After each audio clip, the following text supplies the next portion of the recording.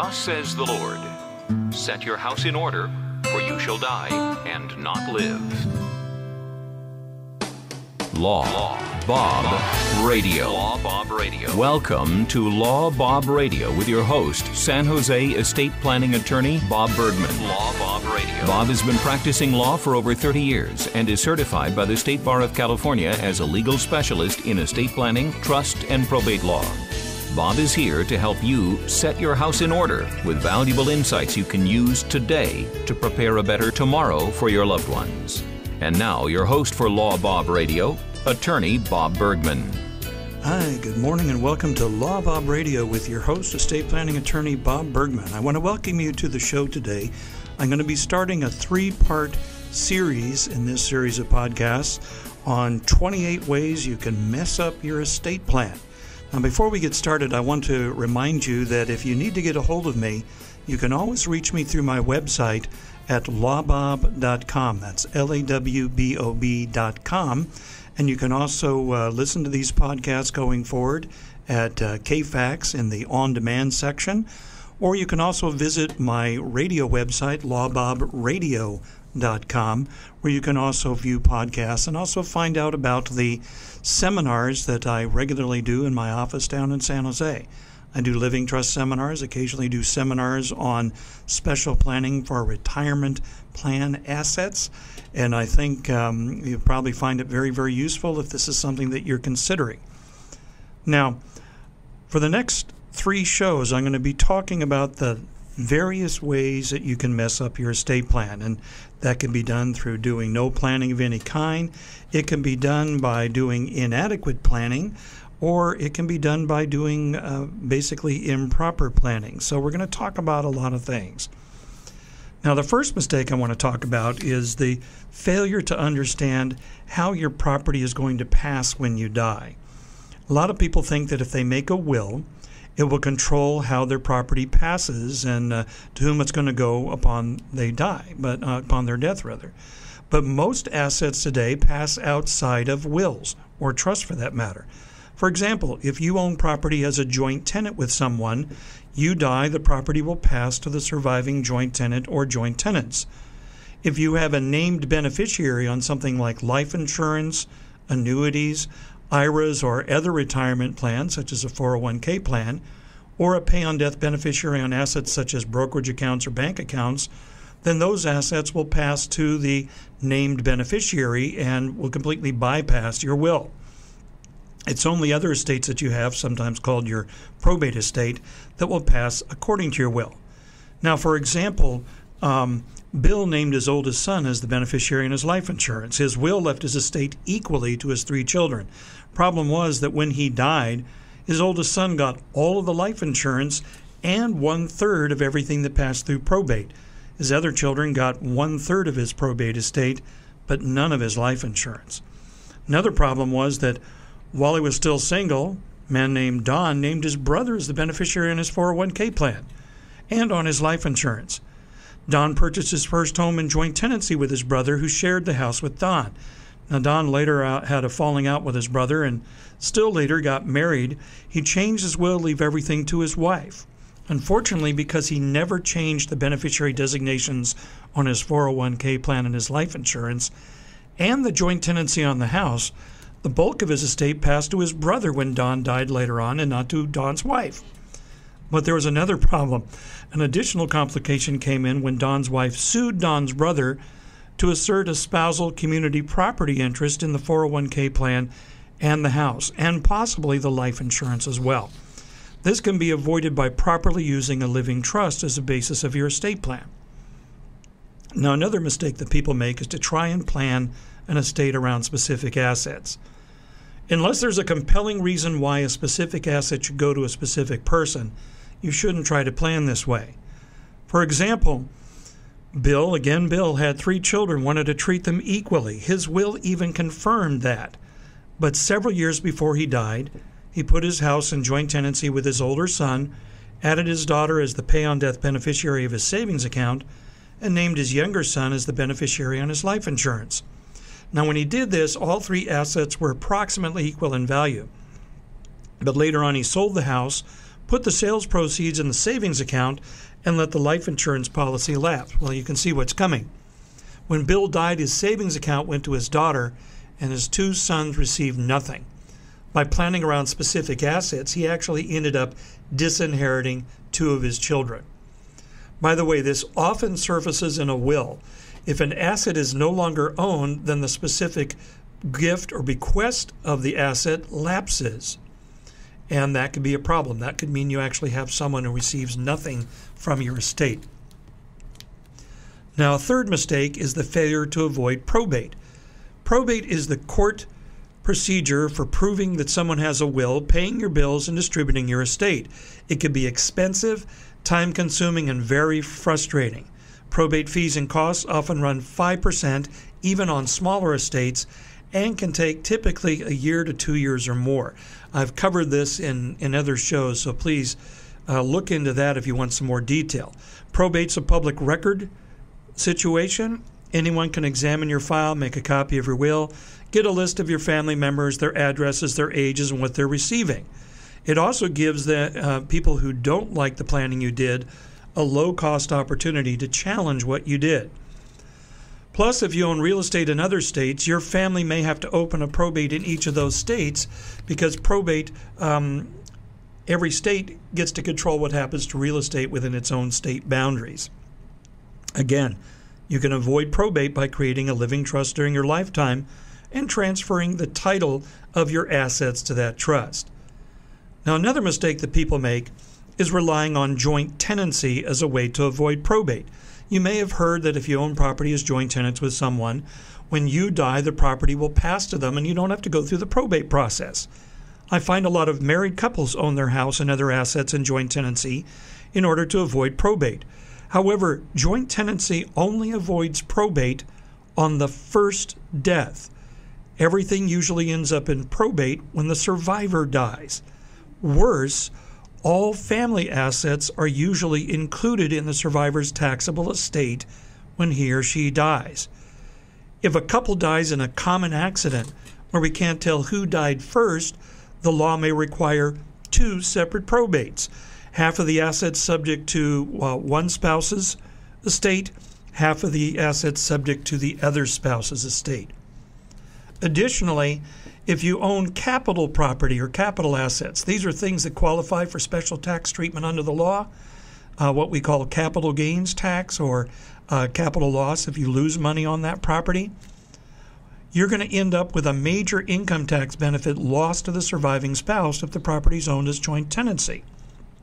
For example, a property purchased for $100,000 now worth $600,000 would be revalued for income tax purposes as a $600,000 property if it's owned as community property rather than joint tenancy. This would permit the surviving spouse to sell the property for the $600,000 and pay no capital gains tax.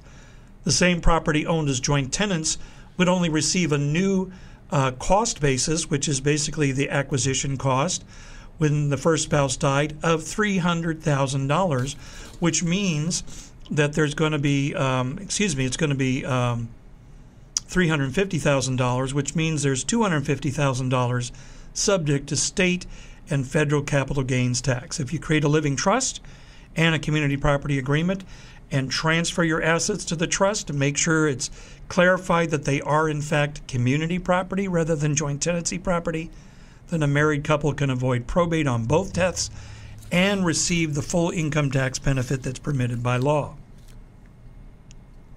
Now, another serious mistake that a lot of people make is to add someone else's name to their bank accounts and brokerage accounts for, quote, convenience.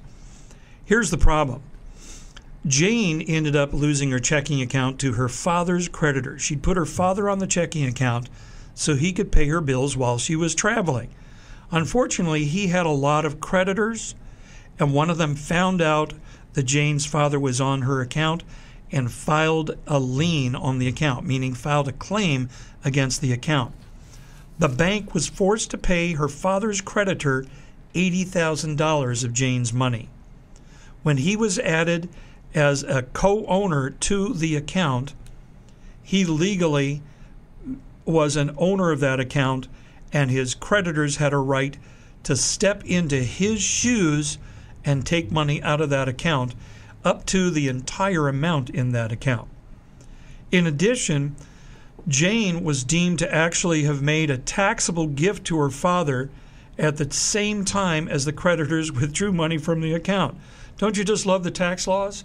So she not only lost her money to her father's creditor, but she was treated as having made a gift to her father of that $80,000 because it was really her money.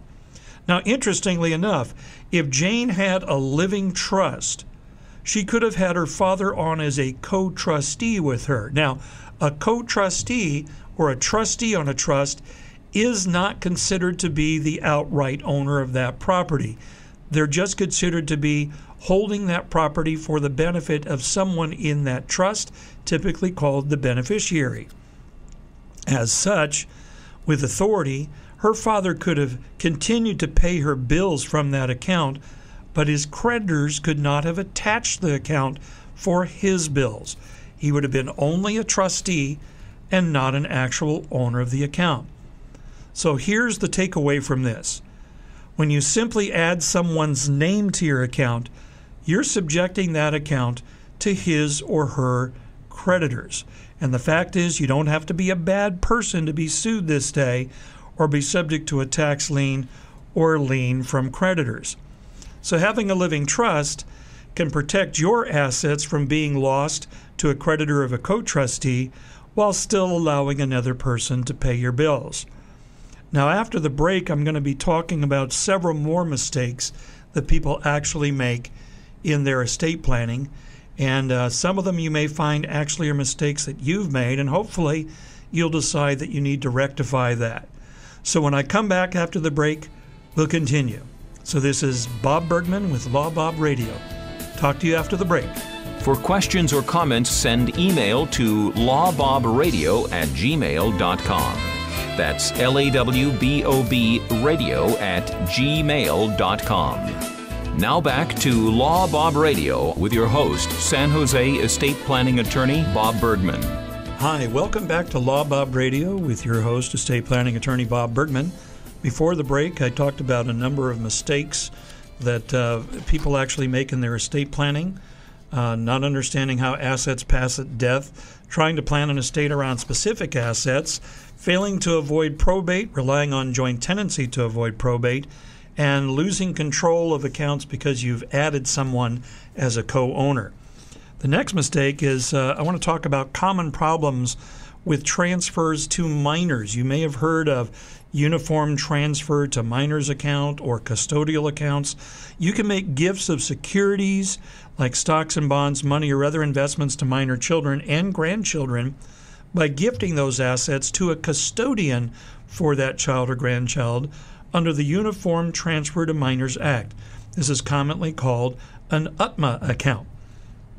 Each account can only have one beneficiary and only one custodian, although you can name a successor custodian, and I always recommend, if you use this, that a successor be named. Now, such a transfer is eligible for the annual gift tax exclusion here in federal law, $14,000 per year. That's the current one right now. We're talking in 2015 right now. May change in the future. And it's treated as a direct gift to the minor. The account is treated as the minor's property for income tax purposes and can be used for the benefit of the minor in the discretion of the custodian. Now, if a minor dies, the account will pass pursuant to the minor's will, if the minor is now over 18 years of age and has a will, or if there is no will, it will pass pursuant to what's called the laws of intestate succession. Just fancy legal words for who gets your property when you die if you didn't have a plan of any kind. At 25 years of age, or at 21 years of age, or if set up ahead of time, up to 25 years of age, the minor is entitled to get whatever remains in the account. And you can set these up at most banks or brokerage firms. Now, these accounts may be appropriate if you plan to give small amounts, a few $1,000s a year for a few years. Chances are the account will all be used up during the first year or two of college. But if you plan to gift the $15,000 per year for many years, there could be hundreds of thousands of dollars in the account by the time the minor reaches age 21. Would that provide a disincentive for going to college? Would you really want that 21-year-old to have full, unrestricted access to that much money at that age? With larger gifts, especially drafted trust is probably the best way to go to avoid that problem. Now, if your minor grandchild with an UTMA account dies, the account usually passes by the laws of intestate succession to the grandchild's parents. If they're divorced, yes, half will go to your grandchild or your child, for that matter, their ex-spouse. Again, putting things in a trust can protect against this. And if the custodian dies and you've not named a successor, then typically the probate court, at considerable expense, will appoint a successor custodian, and that is usually the closest adult blood relative of the beneficiary. So your ex-son-in-law could end up being appointed as the custodian for that account. And a common mistake is don't serve as the custodian of an account that you set up. If you make the gift and you're serving as the custodian, then the account will be includable in your taxable estate when you die.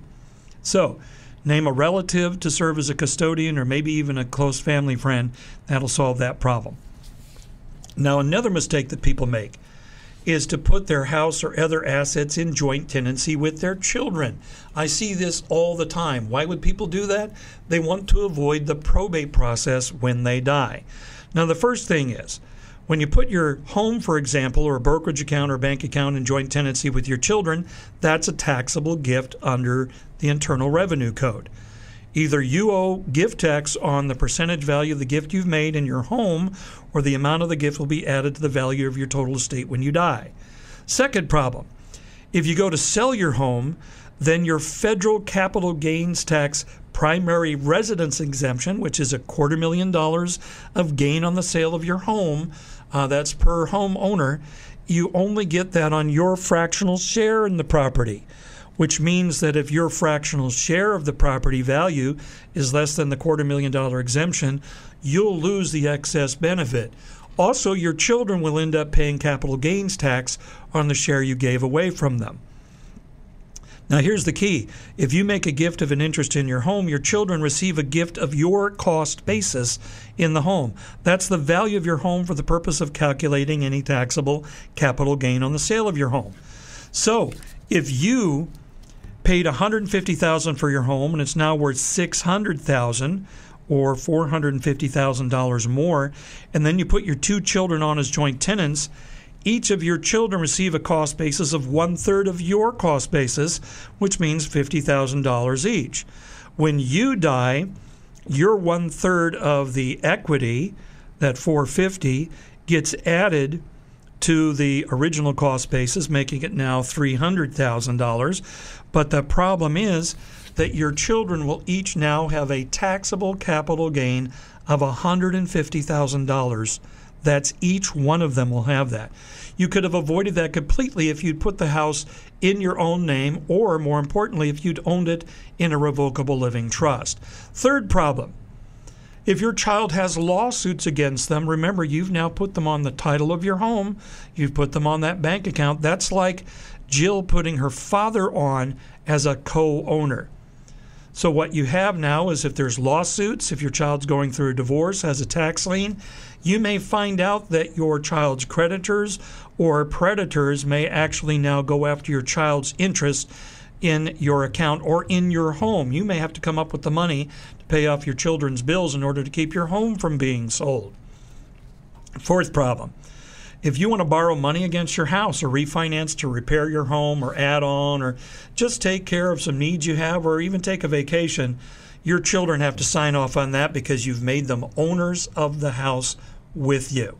And then a problem we've seen in more recent years is the child who's moved out, got a good job, got married, bought a house, had kids, lost the job, lost the house, and now is moving back in with spouse and your grandkids into your house because they have no place to live.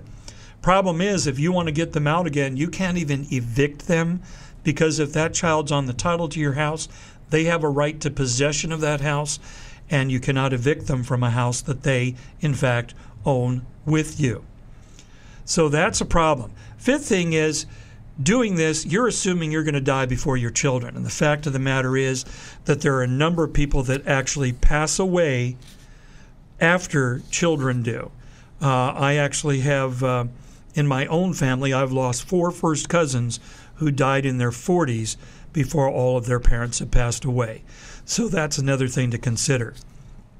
Another concern I have is when I see people who have failed to make a special provision for a beneficiary in their life, a family member, typically a child, who is disabled or special needs. You should consider leaving their inheritance in a specially drafted trust to protect their inheritance and keep them eligible for public assistance. Without public assistance, special needs people may have to spend their entire inheritance within a few years on medical care and other needs they have. And if you leave the inheritance to them outright, they might end up being ineligible for public assistance until they spend their inheritance down to a couple $1,000s. And if you leave the disabled child's inheritance to one of your other children with instructions, use this money to take care of your brother or your sister, that's a very bad idea. That child could end up dying, which means the property may end up going to that child's children or spouse. They might get a divorce and have half of it go out there, or be sued, and the inheritance may not end up being available for the intended beneficiary, who's your special needs child or other relative. These trusts can also be drafted so that other family members and even friends can make contributions and add to those during the lifetime of that person. That is a great idea. With a specially drafted trust for a special needs person, you can make sure that they retain their eligibility for things like SSI for income, Medi-Cal, which is the Medicaid program for health insurance, Section 8 housing for their housing, and all sorts of things. A trust like this can provide that disabled beneficiary things like specially equipped automobiles, stereo equipment, computer, vacations, things like that. Even a small amount of money left of this type of trust can make a significant difference in the life of someone. Now, another similar thing is the failure to make special provision for a child who's a spendthrift. That's a child that you know is going to take their inheritance and just blow it. So the question is, if you leave money directly to the child who's going to blow it, will the inheritance be there to educate your grandchildren, or will it just be gone? A lot of people like the idea of holding an inheritance in trust until the beneficiary reaches a certain age, such as 30 years, or give it to them in installments over 2 or 3 installments over a number of years. I call that blowing the inheritance on the installment plan.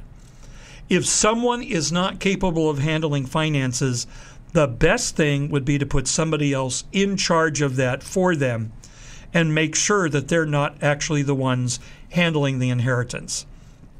I suggest to many of my clients that they should leave the property in a lifetime trust with a separate trustee, preferably not a family member who might be unduly influenced by the beneficiary, and in so doing, make sure that it's protected for them and ultimately can be passed on to the next generation so that there be something left at that point in time.